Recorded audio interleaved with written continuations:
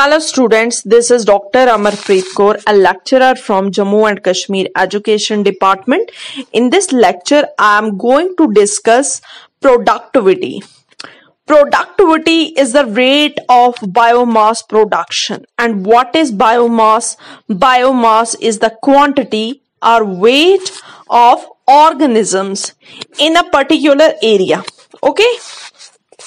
Productivity is of two types. One is a primary productivity and another is the secondary productivity. Let's discuss primary productivity first.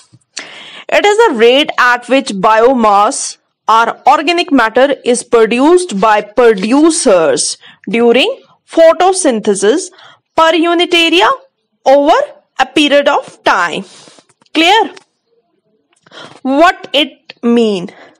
It means that biomass, for example, we have an apple garden and the area over there is like 1 square kilometer.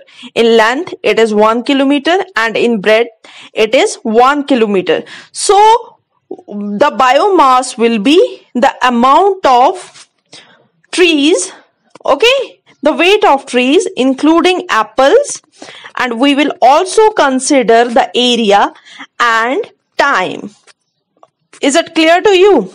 Or in another way, you can say it is the rate at which sunlight is captured by producers. Okay, during the process of photosynthesis. It means one and the same thing.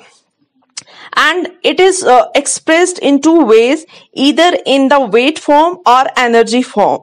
When you will consider weight, it will be expressed as GM, that means gram per meter square per year. And if you will express it, primary productivity, in the form of energy, you will mention it in the way kilocalorie per meter square per year. Clear? Further, this primary productivity can be divided into two groups. One is the gross primary productivity and another is the net primary productivity. Gross primary productivity are in abbreviated form. You can mention it GPP. GPP are gross primary productivity. It is the rate of production or synthesis of organic matter by producers during photosynthesis per unit time and area. It is the same as primary productivity, but it is a type of primary productivity. Students, one thing is very important to understand. When we discuss about biomass, you must understand that a large amount of energy or biomass that are interconvertible, okay, is utilized during respiration. Understood? So, when we discuss gross primary productivity, there is no concept of respiration. But in net primary productivity, okay, now I will say, you can write in abbreviated form, that is NPP. It is gross primary productivity minus respiratory losses. Clear? Because in respiration a lot of energy is consumed. So net primary productivity will be the gross primary productivity minus respiration. Secondary productivity. Secondary productivity is the rate of formation of new organic matter but at a secondary level. That means by consumers. In primary productivity, producers were the main organism that were producing the organic matter. But here, consumers are responsible for secondary productivity. Clear? Next is community productivity, and what it is the same like the formation of new organic matter but by a community. Clear? There are certain terms which are associated with productivity. One will be the ecological efficiency or trophic level efficiency. Next is photosynthetic efficiency and third is net production efficiency.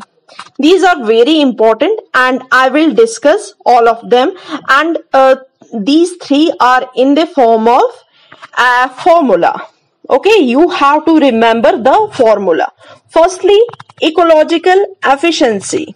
The formula for it is energy converted into biomass at a tropic level divided by energy present in a biomass at lower tropic level into 100.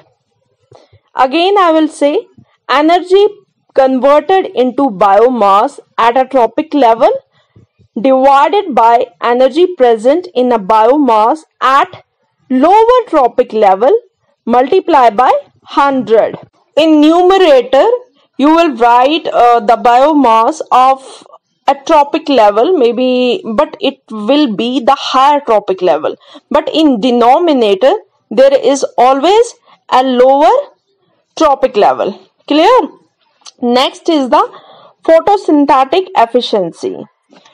The formula for it is the gross primary productivity divided by incident total solar radiations multiply by 100. Clear? Firstly, in numerator you will write gross primary productivity divided by the total solar radiations multiply by 100, and when you will put the values into the formula, you will get photosynthetic efficiency of an area. Last one is the net production efficiency. It is the net primary productivity divided by gross primary productivity multiplied by 100. Once more I will tell you, net production efficiency, in numerator you will write net primary productivity divided by gross primary productivity into 100. Thank you students for listening to this lecture. In case you have any doubt, you can visit my website and comment over there or put your question over there. That is www.amarpreetkour.com.